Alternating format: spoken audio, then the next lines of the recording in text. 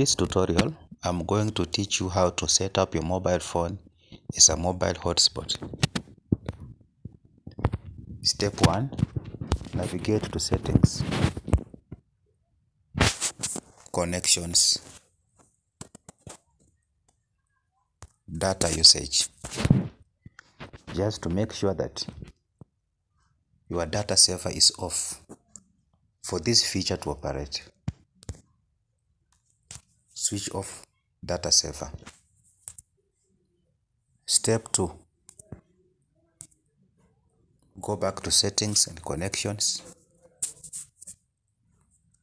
Step 3. Mobile hotspot and tethering. Step 4. Mobile hotspot. Mobile hotspot. Switch it on.